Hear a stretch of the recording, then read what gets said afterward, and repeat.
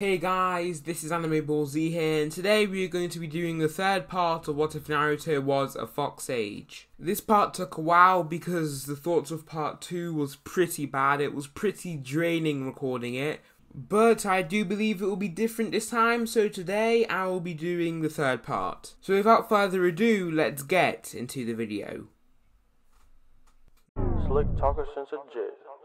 Winter time, all the time, ooh, yeah. Look at the way that I move, swag, disrespectful and I'm rude, okay. I had cocaine in the school. Naruto trains hard with Jiraiya, and actually he trains with Kiba, but Kiba doesn't really want to learn Fox Age mode. On the other hand, Kurama is very reluctant to do it because he only wanted to teach Naruto so Naruto could eventually break the seal, and he also believes it will take much longer with Kiba. Naruto and Kiba return, and the first thing people notice is how tall Naruto has become. Naruto is happy to have returned, but he is still sad that Sasuke is gone. The introduction to everyone goes pretty much the same, so let's go to the bell test. Naruto waits for Sakura to run in as he attains perfect Fox Age mode. He stands firm, then jumps right into the battle. Naruto creates a Rasengan with the Shadow Clone and zooms right at Kakashi. To Sakura, Naruto looks like a blur, but for Kakashi, he looks normal because of his Sharingan. Kakashi dodges the incoming attack just by stepping to the side, but Naruto easily follows. Kakashi is slightly pushed from the aura of the Sage Mode, however, pushing him right into Naruto's trap. Naruto poofs away, then Naruto zooms right in front of Kakashi and has an easy shot. Kakashi goes flying through a tree and through another one. Naruto weaves several hand signs and reveals 10 shadow clones. Naruto and his shadow clones all run at Kakashi and begin a huge hand-to-hand fight. I'm sorry, Naruto might be strong in this what if, like really strong, but Naruto still can't beat him that much in a hand-to-hand fight. Naruto jumps away and controls his chakra to his hands. He grows his new Odama Rasengan, then looks up. He creates a huge gush of wind that continuously blows as he creates a Rasengan. Naruto knows that if he goes head on right now, he'll miss, so he makes sure to be as quick as he possibly can. Naruto zooms with insane speed, and in an instant he is right next to Kakashi. Kakashi tracks the whole thing, but Naruto didn't actually try to hit him first try. Naruto throws a punch with his other arm and slightly misses. His Senjutsu aura still hits Kakashi the other way, right where he can land a perfect hit. Naruto smiles and slams the Odama Rasengan right into Kakashi that sends him flying, creating a big shockwave from the impact. Naruto then says to Sakura, "Look, you have some really good strength, we're going to need that. You run in and slam the ground, making an uneasy surface to battle in. Because it's quaking at that point, I'll do my part and hopefully something will happen." Naruto opens his eyes and his arms start to get to work as he starts the creation of his new spin-off technique. Sakura does her work and creates an uneasy surface too. Naruto knows Kakashi won't be in there for long at all and sees him instantly jump out of the cracked floor. Sakura is confused on how Naruto is going to use this. Several shadow clones come from below the cracked floor and surprises Kakashi, but he obviously has no problem with it. Kakashi blocks and knocks them away to destroy them. Naruto then opens his hand behind all of the clones just in front of Sakura with his new jutsu, the Sage Rasengan. This isn't really the full thing. As we get into the story, he'll actually use the complete jutsu. Just wait. This Rasengan is not blue but blazing orange with a white center like the normal Rasengan, and has a Senjutsu aura of its own, so if it misses a little bit it will still hit the opponent. Naruto zooms across the ruins and the clones disappear. Naruto is going extremely fast, and when he is right next to Kakashi, the Rasengan has already hit him. Kakashi goes flying with a big orange explosion. Kakashi goes flying away, then Naruto and Sakura follow him. Naruto has already arrived right next to him and he grabs a bell as he is still flying away. Sakura catches up, and when Kakashi slams into a tree, he gets an extremely powerful cherry blossom impact to the stomach. The floor cracks and Kakashi shows that he really is in pain. Sakura quickly grabs a bell and Naruto's Sage Mode fades. Kakashi smiles and says, "You two are way too strong, way too fast. Naruto, when did you get so smart and strategic?" Naruto says, "Jiraiya, but mainly the Nine Tails, we cooperate in battle." Kakashi gets up and says, "Wow, you guys really have developed your ninja skills." Naruto's Fox Age fades and he says, "Thank you."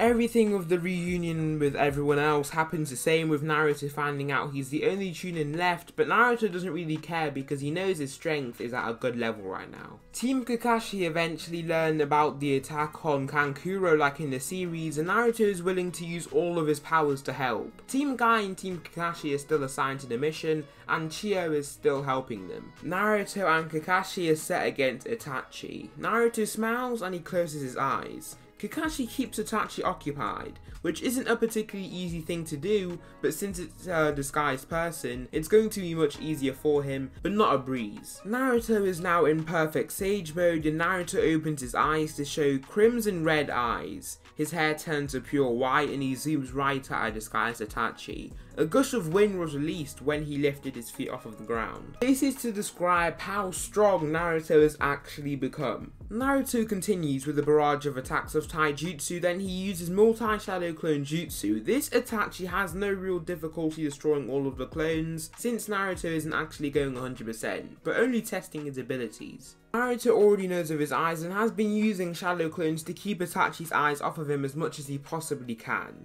Naruto then takes a huge step back, then sees the Phoenix Flower Jutsu in full effect. Naruto runs to the side and dodges all of the fire. Naruto says, "I have a technique, Kakashi, but I'll need everything we have." Kakashi says, "I guess I'll go all out then."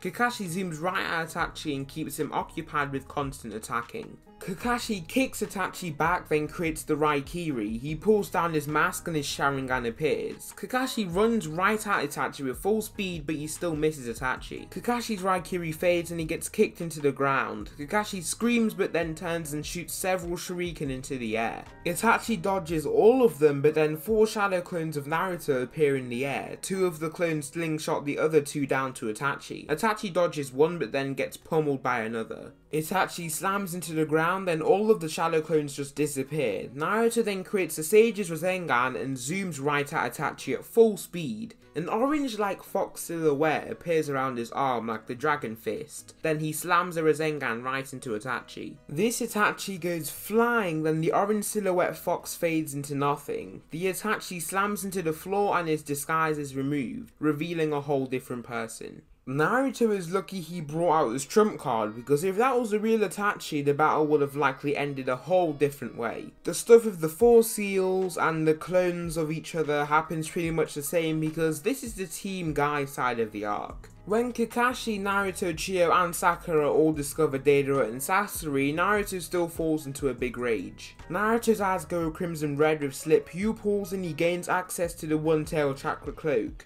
In this form, Naruto has much more control over it, but he still doesn't have a lot of control. But he's still basically himself, but he's just more angry and ferocious. Deidara sees Naruto's newfound speed and knows he has to make his exit. Naruto runs right at him and punches him extremely hard. Deidara flies right through a tree, but this is nowhere near enough to take him out. Deidara jumps onto a clay bird and flies off. Naruto's Nine-Tails cloak fades, but then he zooms right at Deidara, then Kakashi follows and shows his Mangekyo Sharingan. Sakura and Chio both fight Sasori as usual. Naruto left the shadow clone behind there, away from the fight with Sasori, but close. Naruto runs right at Deidara, then suddenly his hair goes white and then his eyes go crimson red. Naruto instantly increases in speed and goes faster than Kakashi.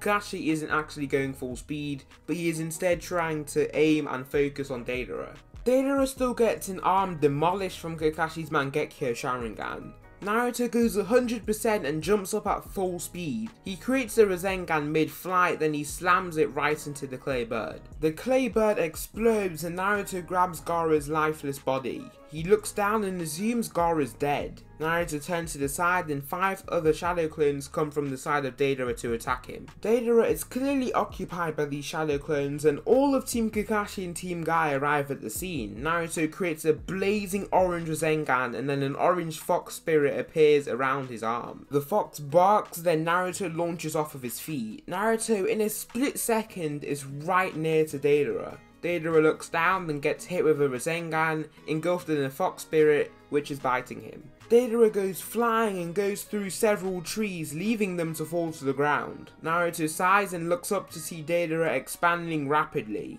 Naruto shouts to everyone, "Run!" Naruto zooms, grabs Gaara's body, then the rest of them run for their lives. Naruto zooms ahead and he lays Gaara's body down in a field. This actually happens after the explosion reaches its maximum size, by the way. Sakura analyzes Gaara and comes to the conclusion that he's actually dead. Chiyo tries to use her reincarnation technique by using Naruto's own chakra. Chiyo revives Gaara at the cost of her own life. Deidara is still alive and he finds his right arm after rummaging around for it. He gets encountered by Zetsu and Tobi as usual and the same stuff happens between them. Gaara pays his respects to the Konoha ninja and they make their exit back to the Hidden Leaf village. Kakashi is still held by Guy because of his overuse of the Mangekyo Sharingan. So that will conclude the third part of What If Naruto Was a Fox Sage. If you liked this video then like and comment what you liked about it or something that I should improve on for the next part. If you really like this What If then you can subscribe and put on post notifications to be told when the next part of this What If will be made with great accuracy. Thanks so much for watching and I'll see you in the next video.